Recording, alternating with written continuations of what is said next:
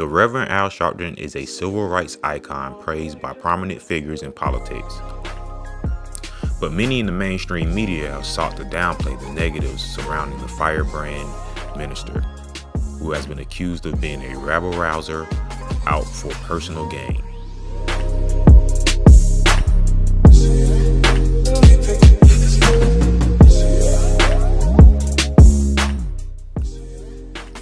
When Sharpton sought involvement in the funeral of LAKEY Gurley, an African-American shot dead in November by a rookie police officer in the darkened stairwell of a housing project in Brooklyn, New York, Gurley's family told him to stay away.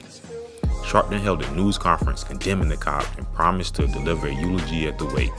But Gurley's aunt, who was speaking for his mother, told TMZ Al Sharpton came in, put his name on the situation, but has not even made one single call to the parents of LAKEY, adding that all Sharpton sees is money and political gain, and he is turning this tragedy into a circus.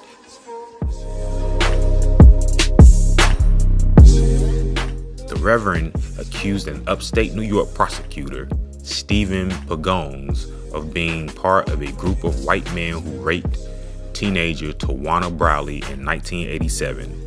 A grand jury found overwhelming evidence that the rape allegations had been fabricated. Pagones sued Sharpton for defamation and won a judgment of $65,000. Sharpton reportedly paid the judgment with money raised by his supporters.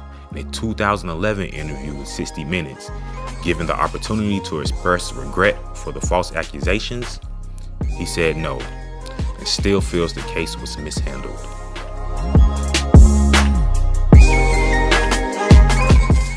Sharpton worked as a government informant.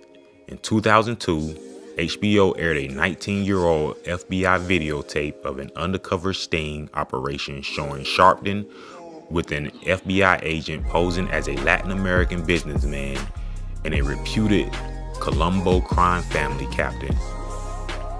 Sharpton said in 1988 that he informed the government in order to stem the flow of crack cocaine into black neighborhoods, although the smoking gun alleged that he was paid to be an informant.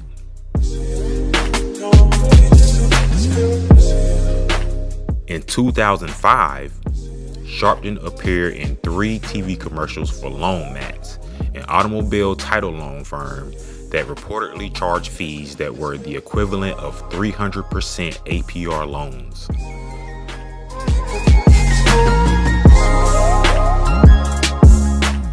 Claiming Whitney Houston wasn't black enough, Sharpton called for a boycott of Whitney Houston, mocking her as Whitey Houston. This obviously pained the singer, yet Sharpton also issued a statement of grief after her death, creating a striking hypocrisy.